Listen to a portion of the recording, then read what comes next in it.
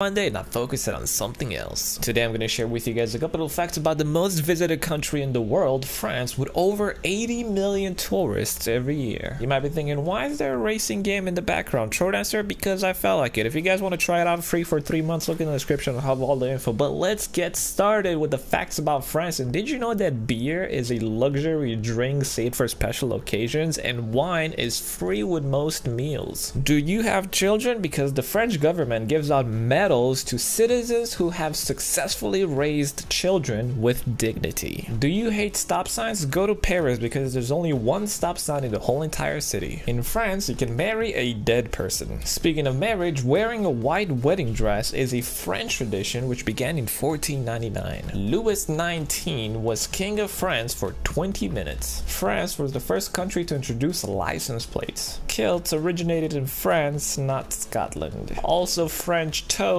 and French fries are not French inventions, and the croissant was actually invented in Austria. Stilts, however, were invented in France by shepherds who needed a way to get around the wet marshes. The average French citizen eats 500 snails each year. One punishment for adulterous wife in the medieval France was to make her chase a chicken through the town naked. French is the second most studied language in the world after Romanian.